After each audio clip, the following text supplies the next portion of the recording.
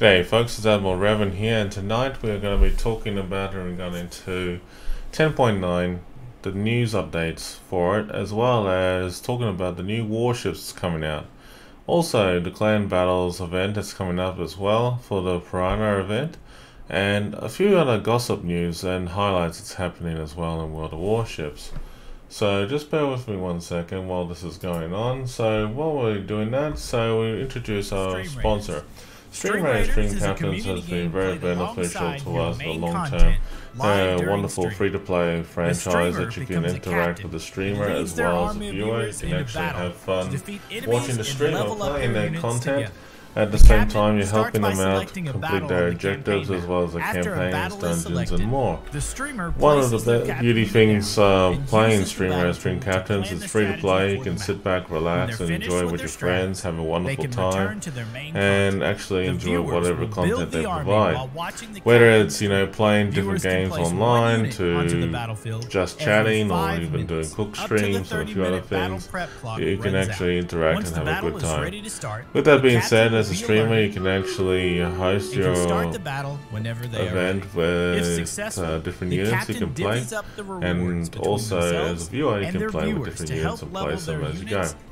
The beauty thing about this game is that you don't really have to fork out money just to buy it and play it online with these streamers, so you can actually just help them out as a free-to-play game. In the long term, you can actually get some skins, you can complete the campaign quests with all of the time. So there's always rewards and everything. But it's great, game overall to get some skins and everything. So I would highly endorse this game. Head over to streamraiders.com to start. So my friends, we are officially talking about, well, what's happening in World of Warships. So there's been a lot of things been happening. So okay, as you know, the 6-year anniversary for World of Warships has been and gone, and basically, congratulations World of Warships for reaching 6 wonderful years. And it's been an interesting 6 years and journey in World of Warships. I have to admit that you have a lovely fancy design table, you also have some wonderful events that you can sit back and relax and enjoy. But I'll tell you what, I'm just going to take a short break and let you listen to this video, which we're about to play it in a moment here momentarily.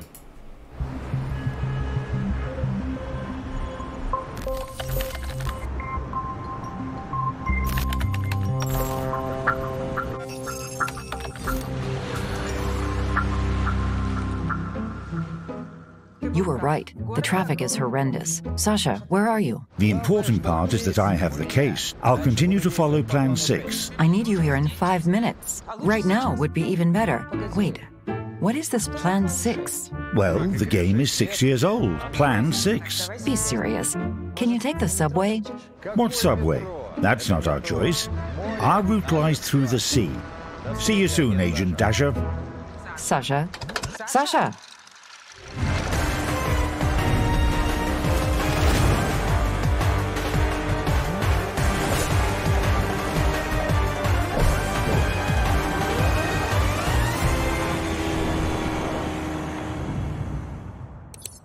Greetings, Captains. I invite you to celebrate the birthday of World of Warships. Our beloved game is already 6 years old. Can you imagine that? Today I've decided to talk to the developers and ask them how they spent the last year. Alexander Uvarov will join us very soon. You know him as the host of the Naval Legends and Armada series. Such a serious man in a suit. He's prepared a pleasant surprise for you. While we're waiting for him, here's a small present from me. I suggest that together we reminisce on all the interesting and important events that happened in World of Warships over the last year. Ivan, aren't you in the studio right now? Wait. Oh! The 6th year was very productive for the game. We've fully renewed the commander skills, and we're continuing to work on improving our systems. Gameplay variety is highly important for our game, and this year we've added hybrid ships to the game, as well as a new mechanic for inflicting damage, airstrike for Dutch cruisers. We've been working on submarines for a long time now. It was a long and interesting path to adjusting game mechanics and balance, interface improvements, adding new skills, and improving visual effects.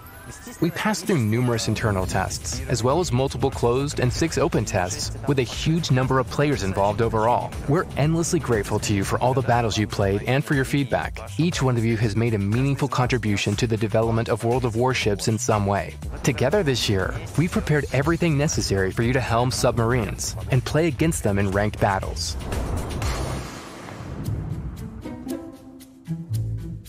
Have you decided to stop by for lunch, or have you been taken prisoner? Where are you? Stay calm. My secret motorboat requires a minor fix, but help is on the way. What motorboat? What help? Enough of your stories. I'm backing you up the best I can. Hurry up. The oil retainers need tightening, don't they? Dear viewers, Alexander is going to join us any minute now. So to make the wait more pleasant, here's a bonus code. Now we have Development Director Andrei Lusak on the line.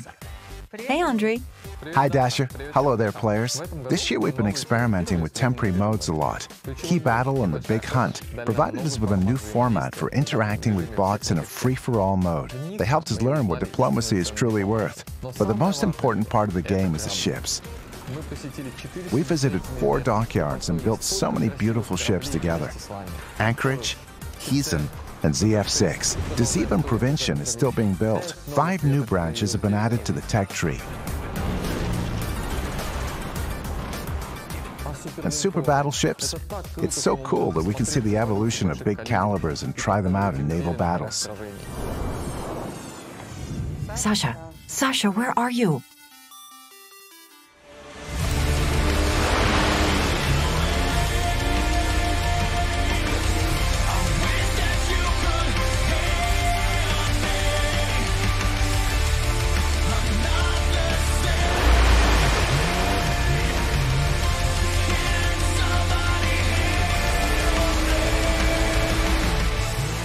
My friends, I have 2 pieces of news for you. One is good, And the other is yet another bonus code. Denise Nesteryenka has just joined us.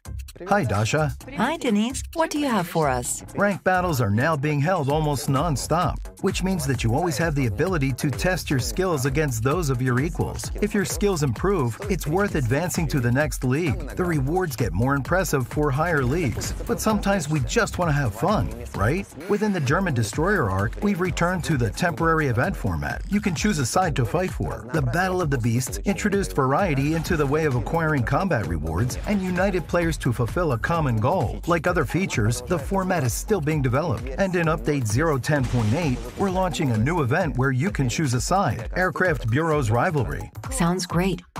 Can you tell us what we have for those players who prefer the hardcore style? Give me a sec.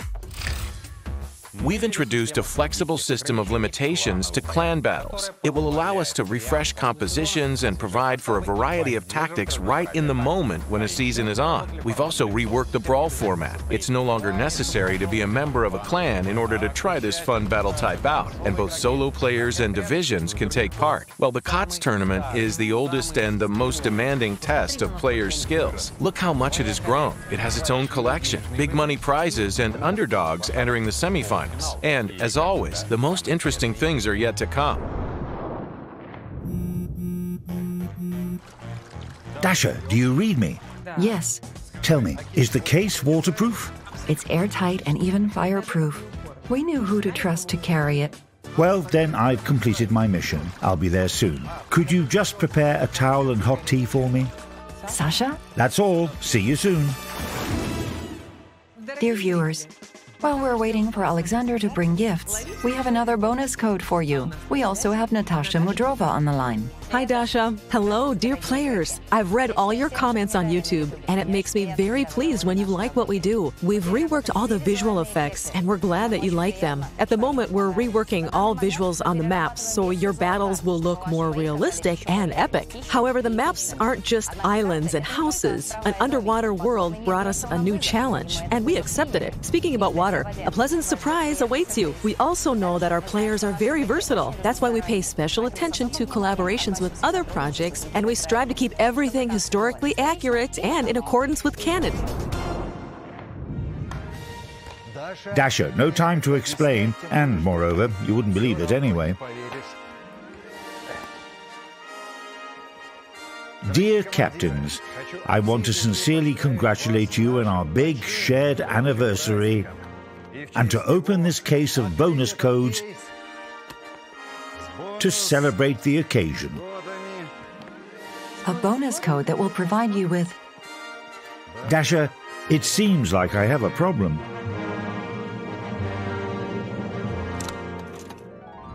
Our game is 6 years old already. The game has grown and changed a great deal over time. We've seen so many new branches, nations, and even ship types. New game modes, events, and mechanics. This celebration would be completely impossible without you, our dear players. That's why I'm congratulating you on our birthday. It doesn't matter when you joined our game, during the closed beta test a couple of years ago, or on release, even if you joined us recently. It's your celebration as well. May the holds of your ships be filled to the brim with doubloons, and the clan treasury be full of coal and steel. May your loyal allies be close to you in every battle, and never leave you in your times of need. And may you always be the pride of your entire team. Hooray!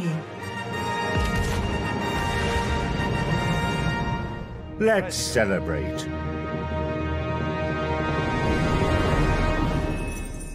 Let's celebrate indeed, my friends. It is 6 years for World of Warships. So that is one way to celebrate World of Warships for 6 years of gameplay, and it's great to be part of it. Now, since we're here and talking about the dev blogs, this is where the fun part is. So, as most recently with everything that's been going on, I want to highlight a couple of things. So basically in 10.8, they wanted to talk about regarding the torpedo bug. Honestly, it is under in the works at the moment, so go ahead and check that out for yourself. There has been a lot of technical issues been going on in the game, which is a bit of unfortunate notice. Honestly, and I just had to laugh of it at the moment, because I saw most recently one of the funny thing is I noticed is about the spelling. But the other thing, as I've been saying, is that in World of Warships, that if you hit your destroyer fast energy boost and ram into a battleship or cruiser or destroyer that's sinking, your ship goes up in the air. Or if you ram into an island or something like that, your ship flies in the air. So honestly, whoops. Now let's talk about 10.9 and the announcement that came out recently. So okay, this is the big one. From the whole day stream event that has happened most recently. Now, the biggest announcement is that the Pan Asians line is getting cruisers. Finally, at long last. We've been waiting for it for so long. So the Chungking, the Ramat, the Champron, Harbin, Xinjiang, and Zhejiang are coming out, and they're very nice warships to check out in the near future. So basically they're starting off from tier 5 and working your way up to tier 10, and honestly these ships look very familiar actually to ships that we do know, so it's actually going to be fantastic. All of these ships are being developed based on real British and American ships. The Harbin project was a small cruiser developed by the USSR, which is good old Soviet Russia, at the turn of the 1930s to 1940s. The Tier 9 and 10 cruisers have very light cruiser projects developed in the United States during World War II. These ships, are distinguished by the small caliber guns, high rate of fire, powerful deep water torpedoes, and rather low survivability, but they can be a pest and annoying, so definitely go check them out. All cruisers have a smoke generator consumable, so that's going to be good, and also defensive AA fire, which is fantastic. They are effective against anti-submarines as well. So there's anti-submarine armament is pretty effective as well, by the looks of it. But wait, my friends, here's more. Did you know that as of Black Friday that's coming up this year, that the Saipan, Pomeran, Yoshino, Loyang, and Dunkirk are coming out in the Black Edition? Honestly, I was a little bit disappointed because that I've been looking forward to having an Enterprise. Not a Saipan, okay? I mean, like, the Sangzang is a Pan-Asian carrier that you can acquire from the Chinese New Year. And then as you scroll down a little bit further, the Pomeran, I understand that because like everyone has the original Pomeran, or at least want to get it. You still can obtain it, luckily, through the premium shop as well, and also the armory. The Loyang is still available, so good to have.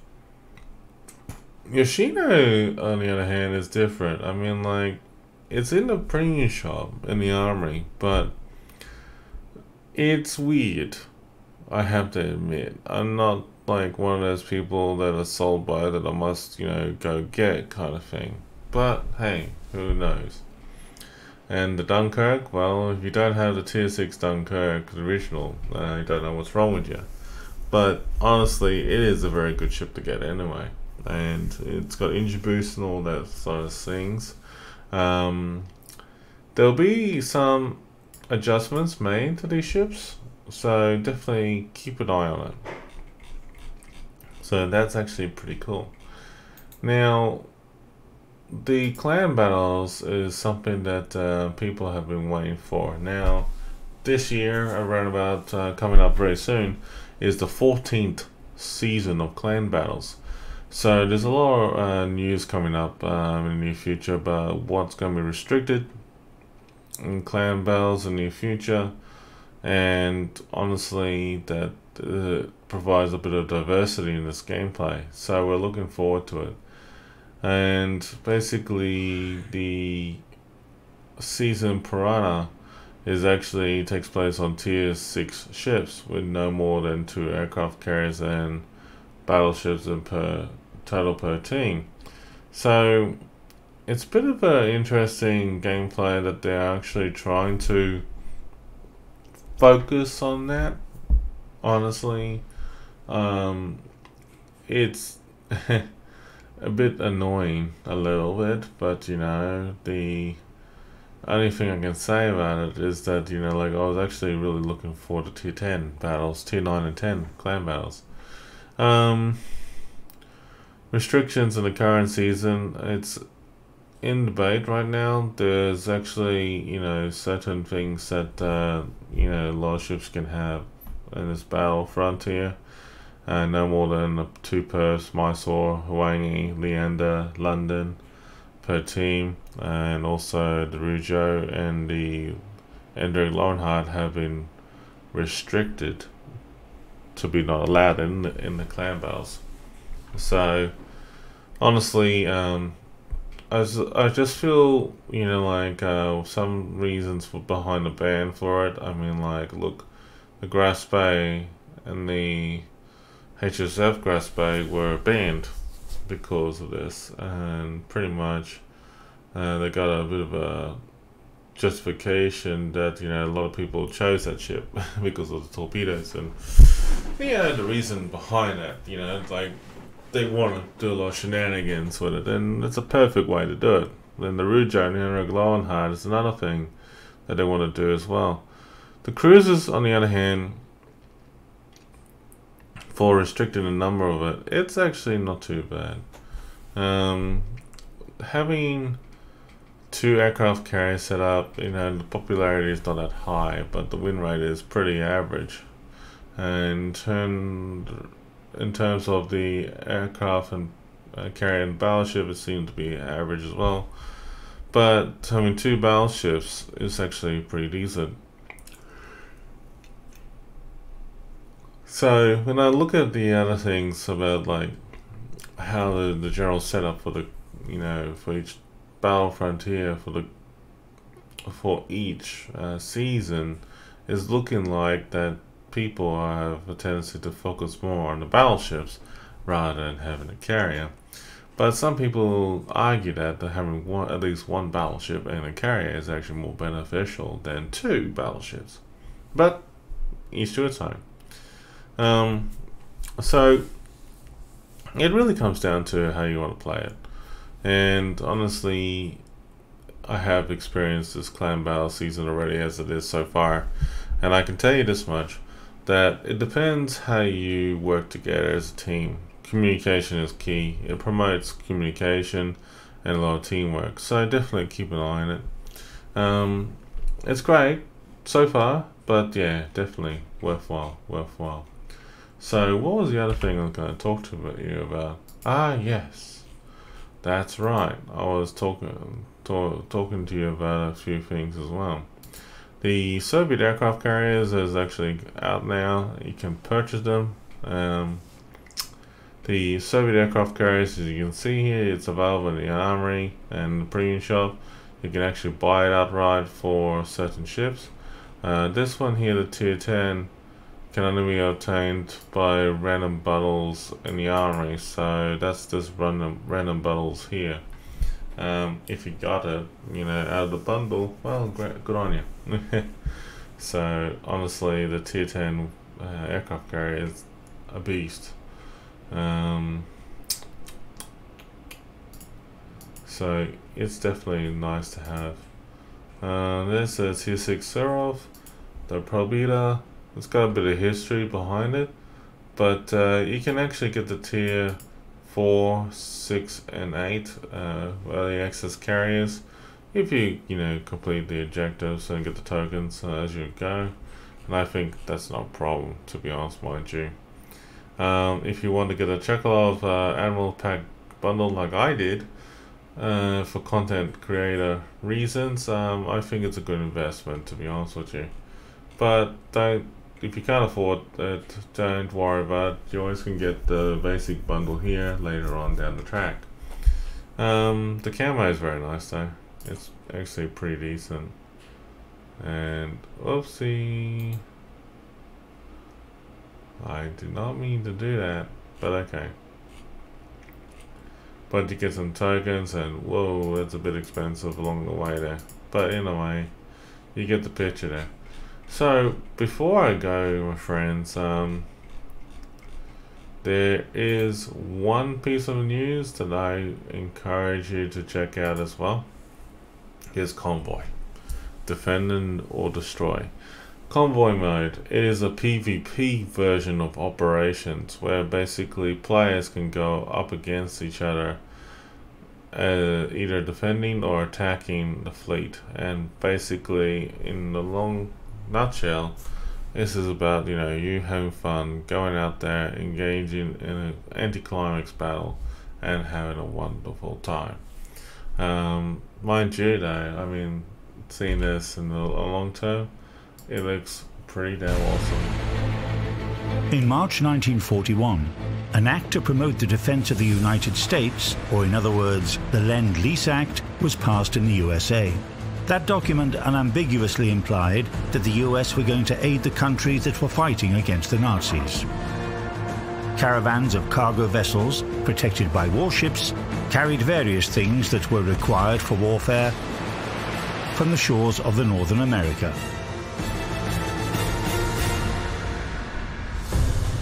A naval convoy is a temporary formation of cargo vessels traveling with escort ships that are there to ensure the safety of the transports. This dull definition hides an age of grand naval battles of the 20th century in the Northern Atlantic, Arctic, and Mediterranean. One party was doing everything they could to protect their shipping routes, while the other party was persistent in disrupting these routes by any means possible. On the high seas of World of Warships, in update 0.10.8, players will be able to take part in a new temporary battle type, Convoy. 2 teams are involved. One team needs to escort a convoy comprising 4 AI-controlled Liberty-class cargo vessels to their destination, while the other attacking team is tasked with destroying the convoy. Convoys transported guns, tanks, and other military equipment to warring allies, and these deliveries were a pain in their opponent's neck. Each convoy might not affect the overall outcome of the war, but could certainly affect the course of the war. The sunken cargo of simple ball bearings for aviation motors could prevent hundreds of airplanes from being constructed, and a lack of rare earth metals would leave dozens of warships without radars. The new convoy battle type features 7 Tier 8 warships from each side, only 1 aircraft carrier, and not more than 3 battleships are allowed per team. Everything simple. You're randomly assigned to either the escorting or attacking team. Then you need either to protect the cargo vessels, which are moving along a predetermined route, at least 1 transport should reach the destination, or destroy all attacking ships. That's if you're protecting the convoy. If you're on the attacking team, your objective is to destroy all transports or all escort ships. Convoys follow their route for 10 to 12 minutes, and the protected transport can slow down, speed up, and even put up smoke screens to hide from enemies. The fates of the warring countries depended on the amount of cargo that reached its destination and how timely shipping was. That's why raiding enemy sea communications comprised the bulk of combat operations performed by surface fleets actively in service.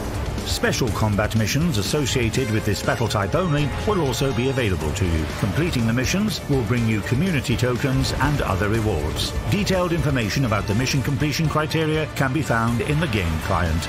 Good luck, Captains!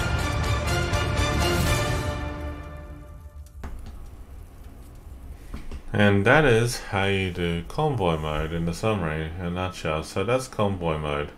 So basically it is a bit of a letdown in some ways, and the reason I'm saying this, and I'm not having to go wargaming in a bad way, but this is just my general view. When you're doing PvP mode in operations, one major flaw that I see with this whole thing is that they have the path of the convoy ships where they're going already laid out for you, and the enemy team knows where you are. And pretty much the way I see it, I'm just like sitting and go like, well, this is just like, a bit bad, because I'm trying to honestly predict where the enemy would be. Like, honestly, when I look at the positioning in the maps like this sort of thing, it would be better, in my opinion, if they showed the positioning where the fleet is, and then don't show where the path of the convoy or the fleet where they're heading. Because if they left it out, it leaves the players on both sides guessing, and creates a bit of fun and unanimous shenanigans in the game playfield, like you do in random battles and ranked as well, and also clan battles, especially King of the Sea. And honestly, with the path being laid out and players on both sides know where everything is, I just think that's a bit of a letdown. And that is the only dislike I have for convoy mode. Everything about convoy mode in terms of players going up against each other on both sides and defending the convoy, escorting the convoy to the objective, or destroying the convoy to win the game mode is fun, and it is, and can be. So it really comes down to your enjoyment of this. So my friends, I think that is pretty much what convoy is anyway. So my friends, before we head off, there was also one other thing I want to talk about, and that is very, very simply put, is that World of Warships is looking for more content creators to join the World of Warships CC program that's coming up very soon. If you are a streamer and you have what it takes to join the World of Warships CC program in the near future, there is a lot of prerequisites and requirements you can do to get part of it, the program. There's a lot of good, content creators that you can talk to already and watch them and stuff like that. But there is actually a section now that you can actually jump online and actually start applying. There is a bit of requirements for YouTube and Twitch, and honestly, it is a bit of like a great thing overall for you in the long term. So just by looking at it, I think it's great. The community contributor program is fantastic in a lot of ways for if you like doing giveaways, representing the franchise, enjoying what you're doing and stuff like that. But honestly, it really comes down to what you can and can't do.